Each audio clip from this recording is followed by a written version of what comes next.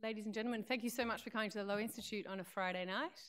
My name's Stephanie Dunstan. I'm the Communications Manager here at the Lowy Institute, and it's very exciting to see so many people here on a night where we don't traditionally open up the Lowy Institute, so thank you so much for coming.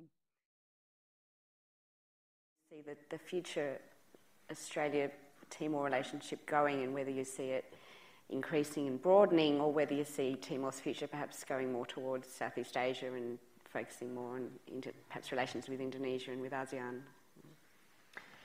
Yeah, in many ways, you know, the direction that relationship takes depends on, you know, some strategic decisions that the Australian government will make. I think in terms of the people-to-people relations, they are strong, they are robust, they are built on mutual respect and understanding, as you say, dating back many decades, and in fact dating back to the Second World War. You're right. So I think at that level, you know, nothing can touch that relationship. I guess what my hopes are is that finally foreign policy in relation to Timor-Leste and, you know, aid and development engagement at that level can be brought into line with those solid people-to-people relations. I think historically, you know, foreign policy on Indonesia and East Timor has been, you know, at odds with public sentiment, with, you know, the deep solidarity and friendships that exist between the people of the two countries.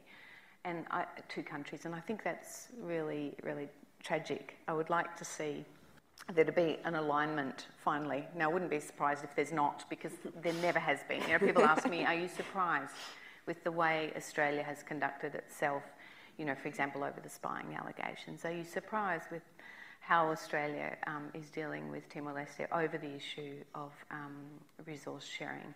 And my answer is no, none of it surprises me, because I have seen, you know, over many decades, the complicity at the level of, you know, our diplomats, our, you know, senior politicians in Canberra with Indonesia. You know, I've witnessed all close hand. It saddens me greatly, because I engage on a daily basis with just so many hundreds of ordinary Australians who are so passionate about their relationship with Timor-Leste and have just such deep friendships with ordinary East Timorese, and feel really deeply interested in the future, in building, you know, a bright and prosperous future for the country.